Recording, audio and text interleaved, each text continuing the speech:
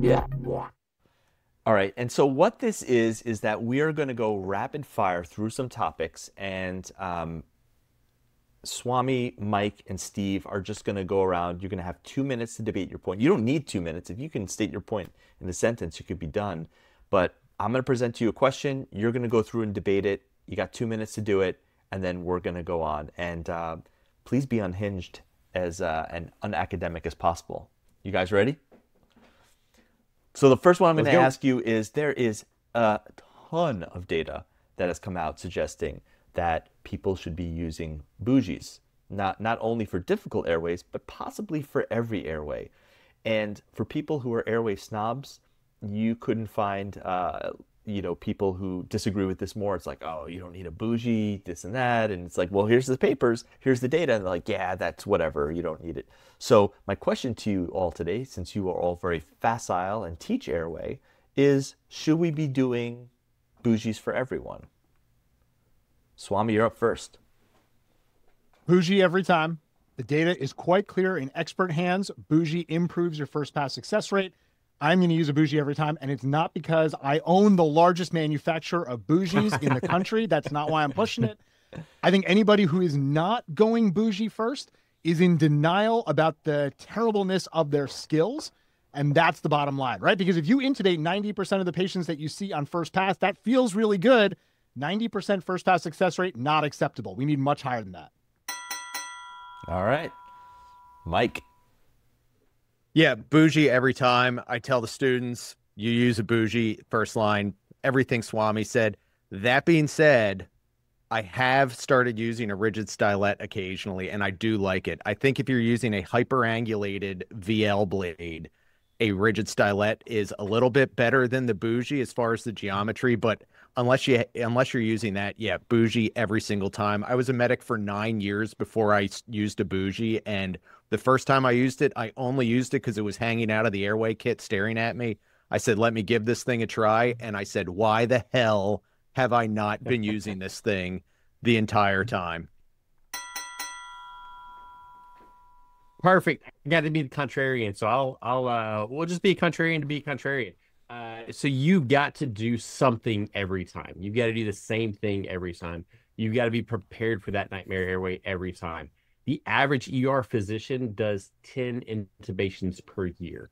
You've got to do that 10 times a year to be proficient at it. So if the bougie's your thing, go with the bougie and do it every time. So you're doing those 10 airways a year with the bougie. But if you're going to do hyperangulated with the rigid stylet, I agree with you, Mike. If I'm using hyperangulated, I'm using the rigid stylet. Get good at that. Get good at your one thing. If you're an anesthesiologist and you're tubing 10 people a day, sure, do one bougie intubation a day to stay proficient with your skills. For me, I'm a bougie first kind of guy. I use the standard geometry video laryngoscopy blade with a bougie on it, my tube preloaded on it, because I know that bougie has saved my tail many times. And I need to be proficient with it. So if I get in a situation where I have to have it, I'm really good with it. I'm familiar with it. My staff are used to it. And so I'm doing bougie first every time. But if you're a hyperangulated guy with a rigid stylet, not my cup of tea. I like that DL blade. I like to be able to see things because that's what I grew up with. Get really good at that. If you're only doing 10, 15, 20 tubes a day, get really good at an intubation technique that can be done on everybody. Your easy airways, your difficult airways, your anterior airways, and even your contaminated airways, which is why I like that standard geometry VL blade. I tried to be a contrarian, but I think I ended up just agreeing with all y'all. And I got 15 seconds left. You can have that sign back, everybody. I was really hoping that someone would go to time so I could just ding them out and just swap the screen. So hopefully we'll get there. All right. Another thing that comes up quite often in trauma centers is the carrying whole blood in pre-hospital settings, whether or not we should be doing it, should we not do it, is it worth the resource? This is something actually, if you follow Mike in his podcast, Mike, give a shout out to your podcast. Thanks. It's the world's okayest medic podcast. It's a wonderful podcast. On Spotify, Apple, all platforms. It's more than okay. It's awesome. But this is something that I've been following on his podcast for a little bit because there's quite the controversy to it. Maybe not so much for us in the hospital, but I'm just going to turn it over to you guys and let you go first. So, Steve, what do you think? Pre-hospital blood? Ooh, blood pre-hospital. I'm gonna try to be a contrarian if I can, but I'm going first, and who knows if I am or not. Sure, your big urban centers, NYC, you're given lots of blood pre-hospital. You have lots of opportunities. You can use it. Sure. I live down in the sticks. I live in rural Mississippi. We have, our population, our county population is 30,000. And our surrounding counties are even smaller than us. And so I've got to think about what's the best way to use my resources. Where should that blood be kept? And if I have it on one truck in the next county over and the county on the other side needs it, they can be at my center before they can be at scene with that blood. Now, our helicopter services have blood on them, and I love that. I love that our helicopters have blood because sometimes they go way out in the sticks, and we can deploy them to the scene on these nasty traumas. But for me in rural America, I don't think it's practical to keep whole blood on an EMS truck because by the time we could get that blood to the scene with most of these patients, they can grab and go and get them to my shop, or they can get to a major trauma center where there's more than just 1 or 2 bags of blood. Ooh, All right. Swami. I mean, I agree. I think it's a matter of volume. You really got to look at your trauma population. How often are we giving blood, or how often are we in situations where we would give blood? And if you got enough of those, then you should stock it on the ambulance. There's no reason not to start a whole blood transfusion while you are bringing the patient to the hospital. Giving fluids to patients who have trauma and have blood loss makes no sense unless that fluid is red. So I like this idea, but it's exactly what Steve said. You really got to know how often are we going to be reaching for it. Having it on your helicopter totally makes sense. But if you only have like 1 penetrating trauma a year that you would give blood on, then maybe it's just not the resource you need, and you just need to get the person to the hospital as quickly as possible. All right, great. Let's go on to our next topic. Oh, no, I'm just kidding, my guy. You didn't ask Mike. You didn't ask Mike. No, I know. The expert on the topic. Yeah. No, I purposely I don't skipped it because know, I know expert. it's boiling his blood. Yeah, no pun intended. I actually agree with you guys that resource allocation is key. Do I think that every EMS unit in the country needs it? No, because it's going to go to waste, and it is a precious resource. That being said, I would look to the Broom study. It's Broom, Duchesne, Mark Peel was one of the authors. There is tremendous data coming out of New Orleans to show that I think it was 11% less intubation, better GCSs. I think there was around a 10% increase in mortality with each minute that patients in the pre-hospital environment weren't getting blood when they were in hemorrhagic shock.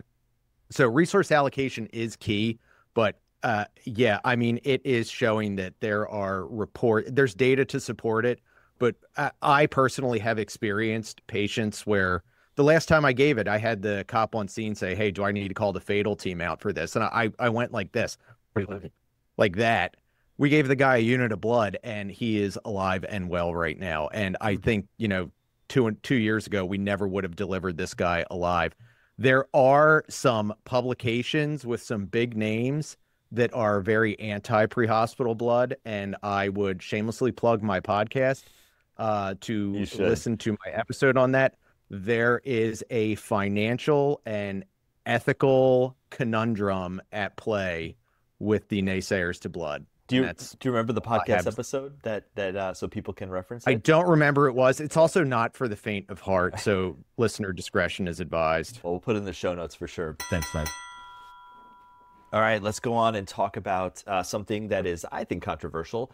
And this is whether or not when you have a patient who comes in who's neurologically afflicted, whether that's hemorrhagic stroke or status epilepticus, and you're going to RSI them, what should be the paralytic that you use for intubation? Is it going to be rocuronium and saying that you'll get your neuro exam back later whenever you did, but the person you need to have optimal conditions for intubation? Or would you use something like succinylcholine so you can get your neuro exam back rapidly? Let's go with Mike first. I'm going to use whatever I have in the drug box. So I really, I did really piss off a neurologist in a neuro ICU one time when we had to use rock, and he was very angry. And I said to him, "You act like you're not going to put this patient right through a CT scanner." Yeah, that's what I got. I love it. I have made a little shift over the last few years. I'm using more sucks than I used to use. I like it in my neuro patient. I do like the neuro exam. I don't know that it's going to change a lot. The biggest thing is I don't want them to be awake. I don't want them to be aware while they're paralyzed. And for most of your patients, if you're concerned about status, regardless of what their body is doing, you should probably be getting a stat continuous EEG. However, I work in rural America where I can't get a stat EEG at 2 a.m. And so my physical exam on the patient is all that I'm going to have. I still like rock. I grew up with rock. I have a soft spot in my heart for rock. But especially my status patient, if I can't get that stat EEG, I'm probably going to get sucks.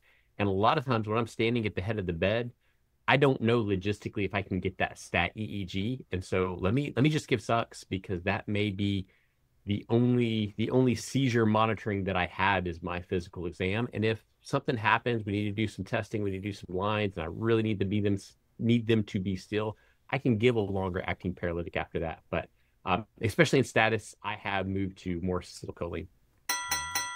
I already know what Swami's going to say because he's a big acetylcholine fan. So, oh, this will be huge. I short. mean, listen, Haney and I are published on why rock is the better drug. Now that's we a have flex. Been clear about this. That's a flex. This is one place, yeah, not the flex, but this You is one got place it, where I do flaunt have a little bit of consternation in my head because I want to get that exam back as quickly as possible. I don't have Sugamedics readily available to reverse, so I kind of take all that into account. But I still come back to I want to use rock because rock gives me optimal intubating conditions. It gives me a longer time of safe apnea. And while do I know that an extra 30 minutes of paralysis is going to be the kicker on this patient? No, but I know if their SAT drops, that's bad. So I'm still going with rock, but I do have some real consideration for sucks in this case as well. Nice. Well done. All right, let's go to the last one. And Haney, I'm sorry, I have to drop off. No problem. I thought I'm a little behind. I didn't realize it was that late. It's sorry, all good, man. brother. We'll catch up with for you. The last one. No worries. All right. Yeah, sorry guys. It was great seeing y'all. Great seeing you, Swami. I'll Talk act to you as soon. Swami. Sorry, Haney. No worries. I'll be Swami for this last one. All right, here we go. So Perfect. the last one we're going to talk about is teaching tubes. So, many of us are not only performing airways, but we're also teaching students on how to do it. So I'm going to go through, be Swami, but the question is should you be teaching your intubation skills for the novice learner?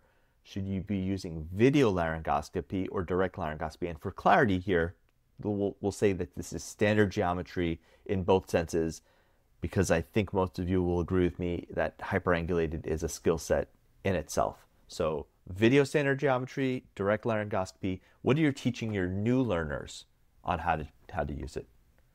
Oh, it looks like Swami's up first, so let me go ahead and let me pop myself in there. Look at me. Well, I'm published on this paper, and what I say is...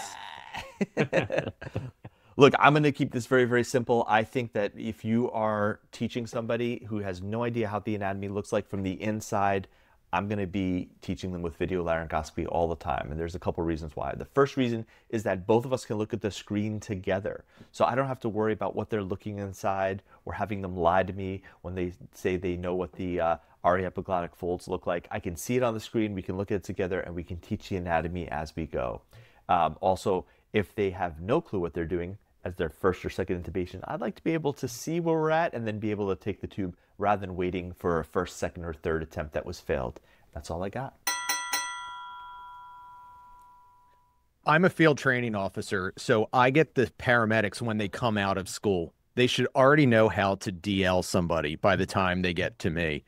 I am teaching them VL every time because it is the quote unquote, I think it's an overused term, but it is the standard of care. It's the data is clear, better first pass success rate, better intubating conditions. That's what it's all about. And if I hear one more EMS provider say, well, what if the batteries go bad? Or what if you have a power failure? I'm going to scream. EMS, they all want POCUS. They want the monitor, all the toys. But it's this VL thing that they're worried about a power failure and nothing else. But I am VL first time, every time. But they better have their DL skills on par. Right on. Just in case as a backup. Love it. All right, Steve. So I don't want to agree with everybody. I'll try to be contrarian if I can just a little bit. So first of all, I completely agree with Mike. If you're in a situation where your VL blade stops working and you don't have a backup, that is a failure of your director. That is a failure of planning. These things are so cheap now. These things are so readily available. I've got 2 that sit in my sim lab that were given to me for free because they were just extras. This is not, 1995 where there was one in the entire system. you should always have a primary and a backup of a VL blade. It should always be readily available. However, when I'm training, what do I train my learners to do? And I do what Haney does. The first few tubes, we're both going to be looking at the screen and we're going to be looking at everything. I'm going to be teaching you the anatomy, making sure you know what you need to do. And then after that, once I know you know your anatomy, you know how to do epiglotoscopy, you know how to get down there. I'm turning the screen away from you and I'm teaching you DL. Still hooked up to the VL blade. I'm looking at the monitor and I see what you're doing. And if you get into trouble, I'm turning the screen back around for you. But I think DL is a skill that has to be learned, and it's not for equipment failure. It is for that really bad contaminated airway where you lose your camera. You're gonna be in that spot at some point in your career if you have it. And if you have never done DL, if you've never directly looked at those vocal cords without this screen beside you, you are going to be in trouble. So when I train, yes, my first few, we're going to look at the screen together. We're going to learn anatomy together. I'm going to teach you epiglotoscopy. I'm going to teach you how to get in the vallecula. I'm going to teach you how to expose the cords. We're going to make sure that we know the same things. But once I know that you have that down, the screen is getting turned away from you, and you are going to learn with your standard geometry blade how to do a good DL intubation. And if you get in any trouble at all, if you're struggling at all, I'm going to turn your screen back around, and we can use that to get the tube in. But I think you have got to know how to do DL for that contaminated airway where you lose your camera. I love it. 5 seconds to spare. All right, let's get us all up on the screen here together, and we'll take Swami out. Yeah, I mean, we're done with that segment, but I do like that approach. You know, start off with VL where everyone's learning together, and then you're graduating to DL. I think it's a skill that everyone should know how to do when they get into trouble, but I think it's one of those things you really have to have a mastery of the anatomy before you get there.